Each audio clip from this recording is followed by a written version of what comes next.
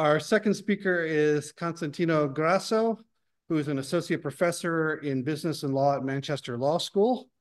You just heard him introduce us all. He's also the founder and editor of the Corporate Crime Observatory and the Corporate Social Responsibility and Business Ethics Log.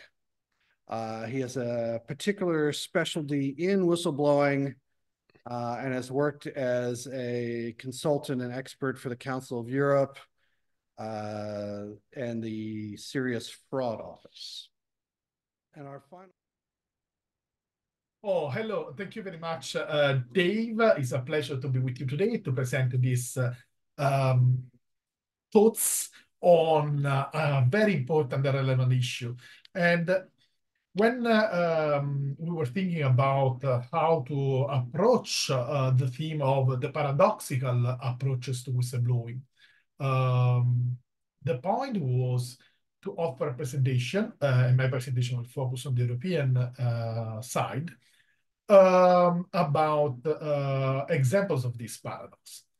And so I will be a bit critical in my presentation. And my presentation will focus on the adoption of the EU directive on the protection of whistleblowing. That is for sure a gold standard in terms of protection.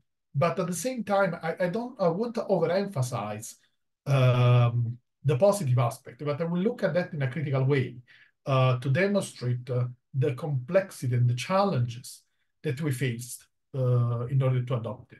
And all these obstacles are emblematic, I think, of the paradox that we live in a society where, on the one hand, whistleblowers are recognized publicly now as heroes and people that basically play a vital role in uncovering illegal activities and safeguarding democracy. But on the other hand, they are subject to retaliation for their courage, and even worse, they experience a systemic reluctance from both the authorities, so the public sphere, and private bodies like corporations to enact effective protective measures. So we have to look at that and what are I will try to look at why we have this situation, what are the causes of such a situation that seems paradoxical. Seems because I don't think actually it's a real paradox. Now, as I said, on October 2019, the EU finally adopted the gold standard of protection for whistleblowers in the European Union, that is the EU Whistleblowing Directive. It was approved with a vast majority, 591 voting in favor against only 29 votes. So what is the purpose? That's an important point. The purpose of this directive, because it's an instrument that then the states can implement with specific legislation, is not to set the standard themselves as they should be applied, but only to lay down the common minimum standards. That means that there is no prejudice for the member states to extend the protection under national law,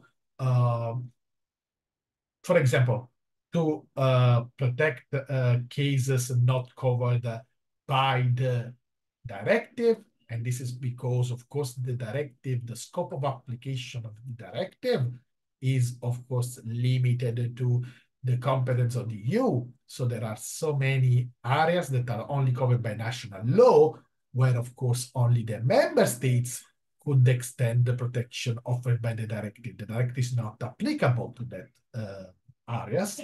And also, there is a possibility to go beyond the minimum standards offered by the directive, implementing a higher level of standard for of protection. So that was what we expected, but we also knew that there would have been the tendency just to stick with the common minimum standards, and that's the part of the paradox that we have to speak about. Why is that? Now everybody says that they're heroes. Why we do not go extra mile to basically protect them? So as an example of why this directive is so good is that it also let the protection be applied where relevant, not only to the whistleblowers themselves, but to facilitators. It is a quite vague term, but we can include them, for example, lawyers, of course, that help the whistleblowers. There could be also third person connected with the reporting persons that may suffer retaliation in a work-related context, such as colleagues and relatives. And this is important because what we have seen is that one form of retaliation is the fact that the person, after blowing the whistle, is totally isolated by everybody. So this kind of extension to colleagues of this protection is trying to create a different environment, a different culture happening when, of course, somebody blow the whistle. And also to legal entities that are connected to the person that can be retaliated against in terms of business, for example, activities. Now, even more importantly, another, I think, part of the right that I like so much is that it also provides effective, proportionate, and dissuasive penalties. I mean, it doesn't provide this, but obliges the state to provide them that are applicable to natural legal person that try to hinder or attempt to hinder reporting, take retaliatory measures, bring proceeding that are, just draconian, or breach the duty of maintaining the confidentiality. So there is also a sanctioning aspect that can be applied, and even if it is not established that this sanction have to be criminal in nature, but they have to be using the common approach usually used at the international level, that have to be effective, proportionate, and dissuasive. And also, Article 24, the directive says that there is no possibility to waive the rights, the remedies in the directive in any way. So these remedies and rights may not be waived or limited by any agreement, policy, forms, or condition of employment. So this is very important because this is basically making void all the forms of NDAs, the non-disclosure agreements, usually the corporation let employees sign to try to silence them, or to let them, after blowing the whistle, they try to let them sign to stop the reputational damage and contain the issue that have been raised. Now, so these are the good things. And I told you, I don't want to overemphasize them. I just wanted to share with you some of the most interesting aspects of the directive, why I consider it a gold standard. But in reality, what is frequently overlooked is how we reach that kind of gold standard. We actually faced major obstacles in Europe in order to obtain this kind of protection, and it shouldn't be there. This is part of the paradox. It's true that they are vital to fight economic crime. If it's true that they are heroes, if it's true that they protect democracy, why we found so much resistance and reluctance for the adoption of this directive. So what I will try now to do is to show you this kind of obstacles, what we faced. And it was there because, of course, there were competing interests of business representatives, especially relating to sectors such as the banking sector, which have faced numerous cases of reporting concerns, and they tended to oppose these increased transparency regimes, because, of course, if you protect the whistleblowers, what you have as a result is a higher level of transparency, and they don't want this kind of transparency because, unfortunately, and everybody knows, I mean, and I'm saying somebody that is not discussed, the financial system has big problems in terms of money laundering and using the money that comes from criminal activities, or involvement in aggressive tax avoidance and tax evasion schemes. And of course, the transparency there is very problematic. And this is a bit the problem that we are facing with, the adoption of the beneficial ownership registers, and how there is reluctance to make them open to the public. Even the Court of the European Union intervened to say that there should be limited to the public dissemination of this data, that of course is fundamental in a democratic society. So yeah, so this is an example of this kind of competing interest that we have there. Now, William Burdon, a lawyer, a top lawyer, international lawyer, who represented, among others, very relevant leakers and whistleblower like Antonio Falciani, the HSBC one, Antoine Deltour, the LuxLeaks whistleblower, Rui Pinto, the football Luanda Leaks whistleblower. He explained that in his meeting in Paris with the top bankers, he explained that he realized how the enemies of whistleblowers, and mentioning his own words, that are recorded on the corporate social responsibility blog. If you would like to have access to this recording, just you can search on Google William Burdon, the corporate social responsibility blog, and or contact me. I can give you the address. So basically, he said the enemies of whistleblowers are organizing the counter-offensive through lobbying in Brussels and Strasbourg, asking parliamentarians, for example, to criminalize the violation of business secrets, and they would like to use the protection of business secrets as a way to keep things under a shroud of mystery and not adopt a regime of transparency. And so it's a misuse, of course, of business secret rules. And also, when he met some corporate leaders in the financial sector, they said that to him that even if now there is this directive and they are obliged to protect whistleblowers, they will go ahead with the retaliation thing. So they prefer to fire the guy, the whistleblowers, they said, who reveals, for example, laundering and pay damages, but this will be done only after 10 years of struggle, legal battle. He's unemployable now, and he has to fight 10 years of battle. And I know we are so rich that we can pay our lawyers. And they're very good lawyers that can do whatever it takes to delay or suffocate the proceedings, because what is the purpose actually is not to win the case, they will lose the case, that's important, but to use this kind of retaliatory measures as a way to deter the other one to do the same. So this is also related to, in the paradox we are speaking about, we have also another issue that is emerging, and is the slap techniques, so the silencing the public participation techniques. So basically it's the distortion of justice, the misuse of legal instrument and cases to deter public participation. So these are very serious problems that our democracy is facing, and yeah, we have to be critical. We have to speak about them. These are things that we have to be very well aware of, and we have to react to this, I think. Now, so it was, now won't surprise you after this progress that I've made, that the European Commission, for several years, decided not to go ahead with the project for the protection of whistleblowers, because they were citing that there was a lack of EU competences.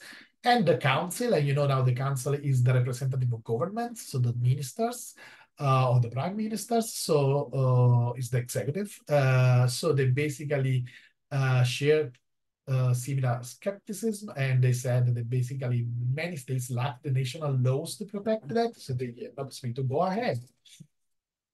It was only the European Parliament that enjoyed in that very period of time. So it's also the serendipity here is important. It enjoyed, a strong presence of Greens and the European Free Alliance, and they were the driver for a change, and they decided to urge the European Commission, because the Parliament can urge the European Commission to propose a whistleblowing directive. So there was this push for the Parliament. So the European Commission had to act, because the Parliament, of course, should be supreme even at the EU level, because it's made, the parliament has the direct, representation of the people in Europe. So the Commission finally adopted in 2018 a proposal for this directive. However, it was in a very broad stage and it was very ineffective. So that's another point that we have to highlight. So even if under the push of the European Parliament, the European Commission at the very end, eventually, they decided to come out with the proposal was very bad. I mean, it was not really protecting, and it had some crucial controversial provisions that had to be amended. Were not. So why the Commission proposed something like this? And that's still because of the influence and the lobbying of the powers, the economic powers, and they do not want enhanced transparency, because enhanced transparency for them is not good for business, because some obscure kind of business that are very lucrative, they cannot be transparent at the same time. So in particular, one important point of contention that was very, very, as an example that I can give you that, is so emblematic of the struggle, was that how they had to establish the priority of reporting channels that the whistleblowers has to use in order to be protected. And they established a very strict prioritization of reporting channels. Just basically the proposal said that in order to be protected, so if this order was not followed, there was no protection for the whistleblower. First, the whistleblower had to blow the whistle internally. Then, if there was no positive outcome of them, he had to report externally to the authorities. And only if both of these reporting was not resulting in an appreciable outcome, he had the possibility to go public and, for example, contact the media. And so it was a very strict level approach that was also favored by the European Union Council, again, unsurprisingly, but is totally detached from the reality. We know very well that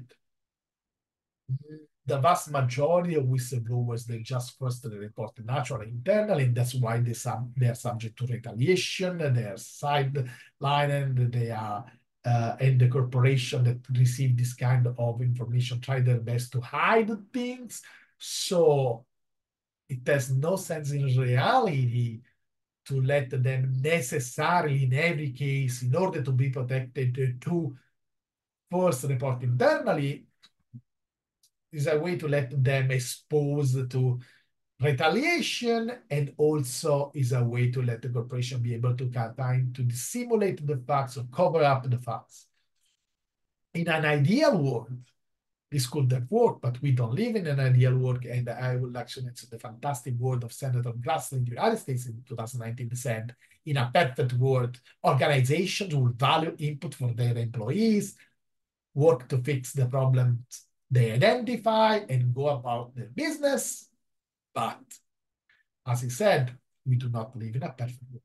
This is not the reality. So luckily, the European Parliament was very strong here, because we risked a lot with this kind of provision, and backed by 80 organizations and whistleblowers, civil society, NGOs, the Parliament demanded a more flexible approach, said this has to change, this is detached from the reality, this is not giving any protection really to whistleblowers, this is so a draconic kind of privatization, and you just want to safeguard business, you are not to safeguard the person that we need the most, that are the honest whistleblower that give us such important information. So because of that, eventually, not eventually in the debate, because we had still that serendipity effect, so we were still with a good parliament there, the proposal was amended, and now we have a system that is more reasonable, and I like it. The solution is an intermediate solution. So basically right now, in the final version that was approved, basically there is no order of priority between internal reporting and external to the authorities. So the whistleblower is protected if whatever he does. And also there is the possibility of direct report to media or to the public in specific circumstances that are quite interesting. And basically, when the person has reasonable grounds to believe that the breach may constitute an imminent manifest danger to the public interest, and in the case, and or, that's important, or in the case in which there is a risk of retaliation or a low prospect that the breach being addressed due to particular circumstances of the case. Now, of course, this is very vague provision, and why so vague in the particular circumstances of the case? For the reason, one is of course because it can then capture so many different circumstances, but also because it was not proper issue in a direct the most probable circumstance that would be a collusion between the corporate power and authorities. That can be a situation that will do not let the disclosure have any effect. And of course, they didn't have the possibility to write this black and white in the letter of the directive, but of course, this is the cases they are referring to, cases like that. And it's important also to look that here is important that the whistleblower does not need to have the proof of this, but it's important that he has a reasonable ground to believe. So the belief of whistleblower on the whistleblower is important to be protected in this case, and this is very important point that we have to look at. So this case actually demonstrates not only the importance of supranational oversights that we can have. So basically, sometimes government in a nation, in a country, are in an impasse because there is so much conflict of interest that the status quo is so strong that they cannot achieve a protection at the national level. And then only at the transnational level, supranational level, actually, a supranational level, is it possible to reach, such forms of protection from transparency? And it's so important that in the European Union, the countries, they enjoy two level of protection and the oversight, the one from the European Union and also the one from the Council of Europe, that is even a bigger organization, but all the members of the EU are also members of the Council of Europe. So we have two supranational bodies that check on how the rule of law is applied in the countries and what are the problems of this country. So, and this is of course a growing effect. So they are intervening more and more, and this is very important to break the impasse that we have because of the status quo at the national level. So now, again, not as to be surprised, for many years the directive has not been implemented, but then basically the deadline of 2021 for the implementation was not respected. Now we are in 2024, and basically the law has been adopted by many states. Only two states, Estonia and Poland, have not yet adopted the implementation of 3 years after the deadline, not of the next 2019. So the deadline was of 2 years, so they're still there, have to adopt the law. But more interesting, if you look at that, even if the law has been adopted, as you Whistleblowing Monitor said to us, in 2024, at the beginning of 2024, no state has transposed it, and transpose means even if the law has been adopted, it's not yet effective. So it's, for example, they're waiting for a publicity period, or there is a delay between the adoption of the law and its effective implementation. So at the moment, it's still not used in any state. So this is incredible if you think that it was in 2019 and now we are in 2024. So the directive introduced common minimum standards for the protection of whistleblowers. We said, and that was an important part of the discussion, and without prejudice for the states to the possibility to extend this protection. So did they done it? This is again another element that we can evaluate to understand the paradox that we're speaking about. If you look at what said, the Chairman of Transparency International Denmark said during the Virtue, that is a research project that I led, workshop, and is published on the Corporate Crime Observatory. You can listen to this event. In Denmark, we have recently implemented the EU Whistleblowing Directive at the national level. The choice has been to offer the same level of protection without enhancing it. So even Denmark, in the Transparency International Index is #1, together with the Perception Corruption Index of Transparency International is #1, together with New Zealand. They didn't go beyond the basic possession, the directive. This is emblematic, no? And then what happened in Italy was amazing. So amazing, not in a nice way. So basically, in 2022, so after so many years, finally the Council of Ministers approved a legislative decree aimed at transposing the provision of the directive in the Italian legal system. And the regional bill, it broadened the scope of the protection. So it did not apply enhanced protections, but just apply the minimum standards, not only to the matter regulated by the European Union, but also to the violation of Italian law. It makes sense, of course. I mean, you want to protect the state, so why you have to protect only transparency when it's related to the opinion? It was a quite, it made sense. But then there were the parliament discussion, the parliament, and in its final approved version in March 2023, they narrow down again the protection, and now is basically applicable the Italian legislation based on the directive only to matter concerning the European. So we didn't have any extended protection. We didn't have any enhanced protection. And so what happened is now, when this will be effective, because still in the period of, we are waiting for concrete effectiveness, but basically a whistleblower that report the things that are related to Italian law and not the EU law won't be protected. And this is what's happening. So this is an example. This is so illustrative of the paradox. Now, very, very recently, I read about the whistleblower of the Wirecard scandal.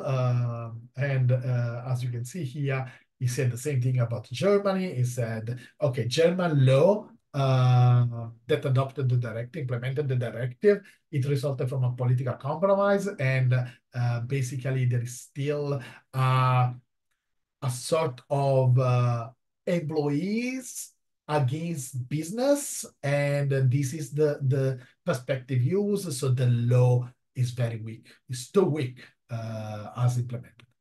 And this is another issue that is now emerging, the cultural issue here. So that's why they are retaliated against. That's why whistleblowers become basically unemployable. And this is because there is the tendency to see the business world as, a world that is in conflict with their employees, the best employees that they have, because they are the best. The whistleblowers are the best employees that you can have, because they are the ones that are trying to make your company clear and legal. So they should be promoted. They should be prized, not basically retaliated against and put off the market. So what's happening in reality is that we are losing, because of this tendency, the best people we have, and they won't let them work anymore. Whereas we keep in the business the people that just follow it and serving loyalty in a critical manner, or even with collusion way, the potential misconduct that are in the corporation. And of course, this has consequences on the environment. is that part of the paradox. Huh? And also, it's interesting that Transparency International said that in the implementation of the directive, they verified that there is a lack of general protection for whistleblowers who report corruption, in particular corruption. And this is not to be, again, it's not surprising because corruption is so important. And when you speak about corruption, usually there is the status quo is affected, and so they hate transparency. Transparency and corruption are the enemies. I mean, if corruption thrives in secrecy, and so this is what happens there. And it's when I made an analysis about the journalists, investigative journalists, many journalists are killed, unfortunately, in their during their job because of their job.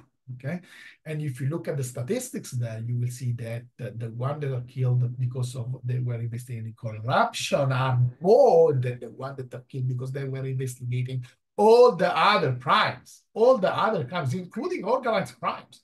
So this is to let you understand how much corrupt individuals, the corrupt elite hates transparency. So that's why we have this paradox. It's one of the reasons. And they also said that none of the 20 countries at Transparency International that they examined fully meets the best practice. So this is the situation now. I mean, it's still very bad. Now, I will finish here trying to reason with you about this paradox and what are the reasons that lie here. And in a way, I will try to, this is a work that I've done. I was reflecting on this, and this is coming out in a chapter I wrote in the book Whistleblowers, The Voices of Justice, that will be soon, hopefully, published by Springer International. So I say, basically, what I say is that this is an apparent paradox because there are reasons. So it's a logical situation that we can just look at. And why is that?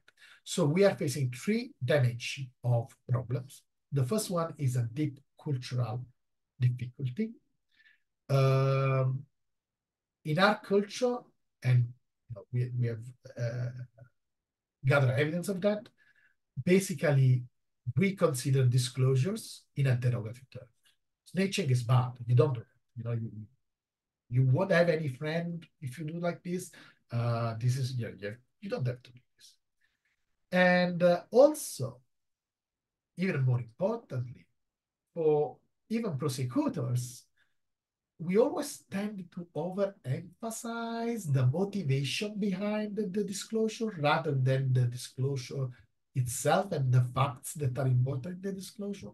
And of course, this kind of looking at the motivation, why the whistleblower blew the whistle, is a way that exposes the entire system to flaws. And in particular, that's why, because of this cultural tendency that we have, corporations and the part that are affected by the disclosure, they always start smear campaigns, paying investigators, look at the private life of the whistleblowers to demolish, in a way, to put in doubt their reputation and then say, so what they say is not true. I mean, it's not important, the personal life of the whistleblower.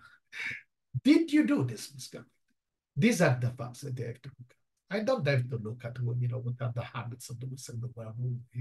There are no saints on earth. Okay, we don't have to believe the whistleblower saint. And luckily, this kind of idea that we have to disregard the personal motivation and belief of the whistleblower is finally being accepted, and also in one of the latest United Nations declaration, it was just said that this, I think at the end of last year, that basically is not important, the motivation. It's not something you have to emphasize. It's not relevant. We want to look at what are the facts on which the disclosure is based. the second dimension is organizational challenges and self-preservation. So this is natural. I mean, what is the tendency of an organization like corporation? Why corporation they regulate this? Why corporation they don't like this? Let's say the reality. They don't like this. They consider them their enemies, as the worker whistleblower said. Why is that? Is that because they look and they perceive the disclosure only from a negative perspective? So they don't look at it as something important that emerge and can help them to become a better organization. The vast majority of the case, that's the reality. I mean, this can help, this kind of disclosure can help the organization to grow. But they look at only the negative consequences. So what are they? They look at the fact that because of this disclosure, there will be the imposition of sanctions. There should be changes within the organizational internal structure, department of the organization. Some colleagues are fired, and the life would be, if they were involved in the misconduct, of course, the life would be ruined. There can be so there will be punishment for employees. There can be reputational damage, and this can be asymmetric. So why we are our competitors, so there could be also a competitive disadvantage. Our competitor were not subject to a disclosure like that. So they, even if they do the same thing, they are not losing any market share. But because we have this whistleblower here, we are now suffering of this reputational damage. And these kind of things are the one overemphasized. So the solution is that, who has to be punished is the whistleblower.